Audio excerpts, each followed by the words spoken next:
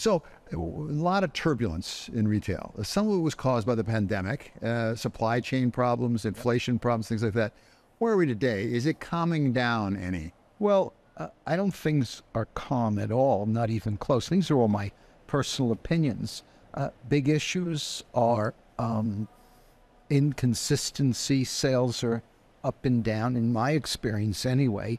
And I call a group of friends of mine who are in the business. Where we're today is uncertain.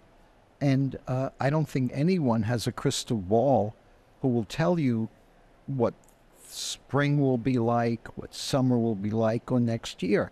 There's a lot of speculators. I'm not a forecaster, and I'd like to meet someone who can tell us what's going to happen. There are a lot of factors besides uncertainty.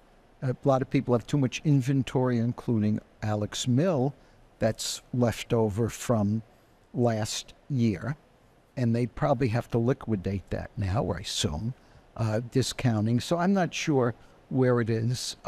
The other issue is inflation.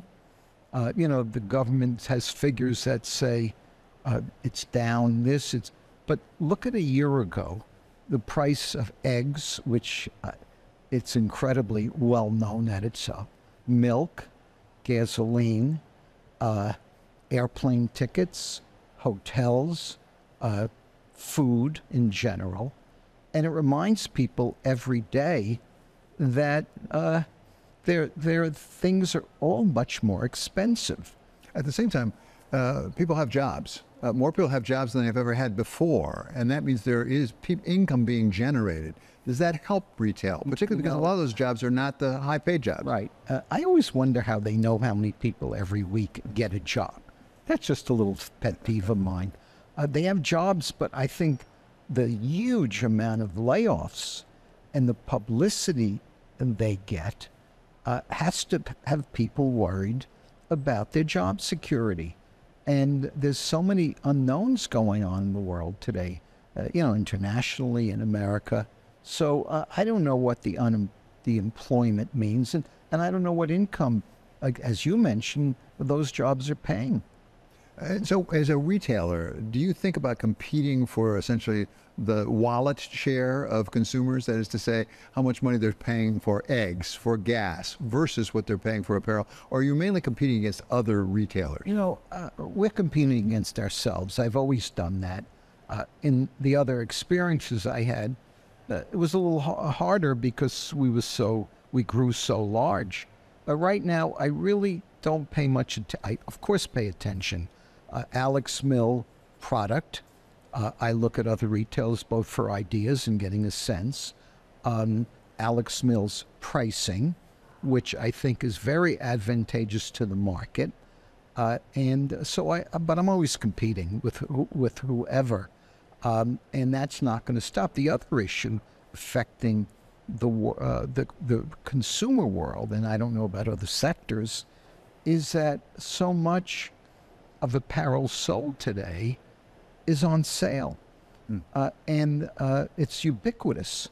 And so you have companies who are good discount companies, TJ Maxx always comes to mind, who make you'd have to be concerned, in my personal opinion, sell brands that are distributed, in many, many places. Do you have any pricing power at all? That's to say, people are saying, I'm not just going to take the cheapest one.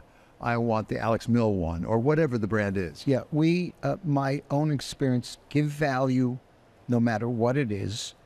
We don't price goods to put on sale. And if you look at a lot of competitors, and a lot don't, they take very large markups. So 70, they might go 80 plus. And the designers can do that. They are very unique and special products. But then the sale aspect, I can get this for this. I can get that for that.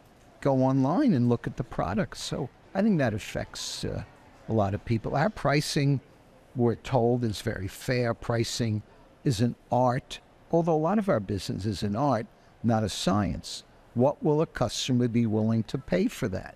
So we put a hand-knit hat out, handcrafted, the artist makes 2 a day.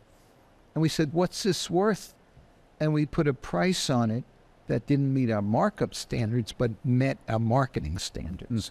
It's very special and unique. People like that. So here on Wall Street, we try to address particularly big investors, institutional investors. I know that's not your business. That's not what you do. Used to be, but no. But investors are looking for people who can make money. Given the difficulties of the business you just described, how do you make money in this business? Well, you have to be, well, product is number one. If you have good product, that's the most important thing. Good value and good style, and of course communications. You make money by high sell-throughs, people loving your goods. That's how you make money. You know, at Apple, they made a fortune of money because people, and they actually, in my opinion, developed kind of a monopoly with the iPhone. But I've never really, I've always been involved in making money and sometimes in not the companies I was with. You hit a wall. Fashion is never guaranteed not to go this way. And the other factor is I like small. I think the smaller companies I know are all doing very well. Focus and a niche and a point of view. Can you get people to love your goods online? Well, that's all we do is online. I mean, we have 2 small stores. We're the little person out there. I always say we're the little engine that could. I'm having fun. Of course, I worry about things because there's only 25 of us. It's a small office, and I used to have a microphone, a pager at J.Crew. Now the pager's me hollering through the office, but I like small, and it's much easier to be small and not a big public company where always every quarter. Well, then it was monthly sales. The comps, I remember, Gaps went from 78 to 18, along with bad August at 1987, and then the stock market crash, long term, and it's not quarterly. Although I find a lot of investors, or people I know, investors. Well, in our companies now, we have no outside investors. More mercenary than this.